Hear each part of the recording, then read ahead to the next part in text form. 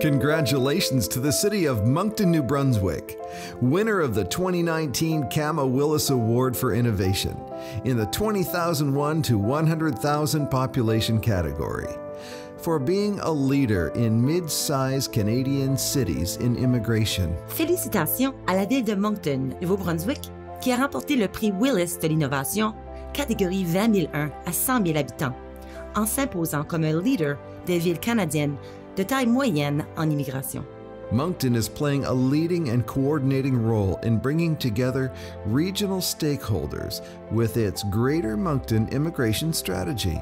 Moncton tient un rôle de premier plan et de coordination en ralliant les parties prenantes régionales à sa stratégie d'immigration du Grand Moncton.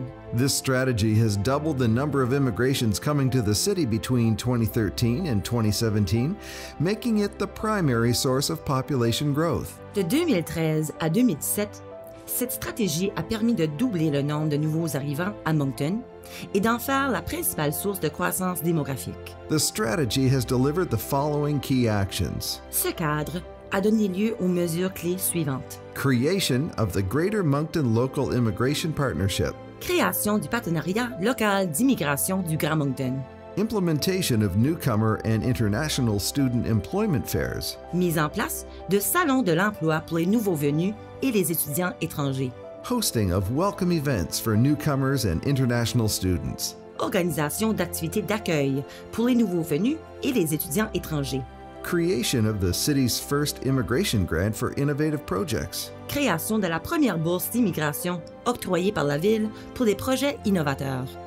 The 2019 to 2024 strategy is now being created to ensure this continued integration and growth. La stratégie 2019-2024, en cours de création, prendra le relais pour une intégration et une croissance continue.